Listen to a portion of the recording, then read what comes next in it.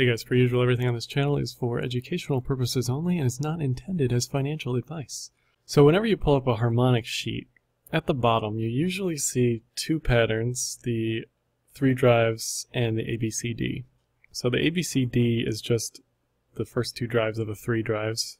So you can think of it like that and sort of simplify it for yourself. The reason I don't generally play harmonics is because I find the targets to be ambiguous, the stop loss to be ambiguous. Generally Bitcoin, unless you're super experienced with harmonics, you just get bulldozed. So I generally don't use them. But there is some compelling bear evidence for a nice 3 drive setup right now. We did have one recently that didn't work out, but let's run through it. So first of all, ABCD and 3 drive. I'll put all these links in the description. Babypips.com is a great website for any beginner trader when you're looking for any sort of information. Really basically, you just want to look for 3 rallies that have the same harmonic and are symmetric. So you can measure these in 2 ways on Tradingview, and we'll go through that. The next resource I'd recommend is this Tradingview website.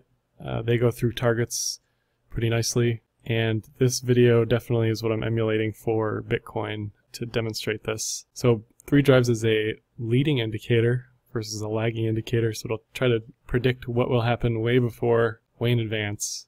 So I posted this on Twitter a few days ago. Looks pretty good, I think. Now let's measure it out. So this is just a rough. There's a 3 drives tool on Tradingview. Now let's measure it out using some real rules here. So the rules are you look for 3 drives, 3 rallies, then you check fibs. Make sure you turn on these fibs here. Now Bitcoin doesn't generally obey every single rule on every single pattern. So you sort of have to massage it a little bit, I think. Use a little bit of mental gymnastics here. There are people who trade waves who are going to just hate what I'm about to say because it doesn't follow everything exactly, but I think it's close enough to where it's worth checking out. So what you want to first do is measure all these points with the fibs. So you're checking point 1 to point A to point 2, here to here, and then point 2 to point C.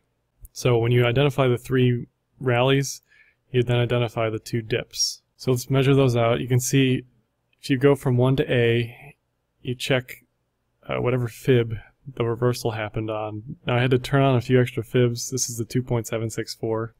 Again, a little bit of voodoo here with the fibs if you're not familiar with the numbers, but just play around with it.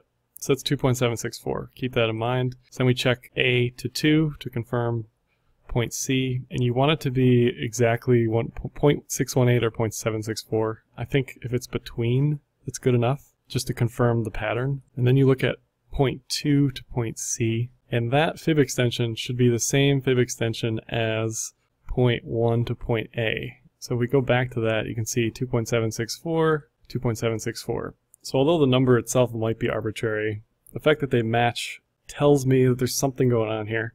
And then as far as targets are concerned, I haven't ever really found a great reasoning or website for targets, but generally I think anywhere between 0.618 and 0.764. So your first take profit for this would be the 0.718.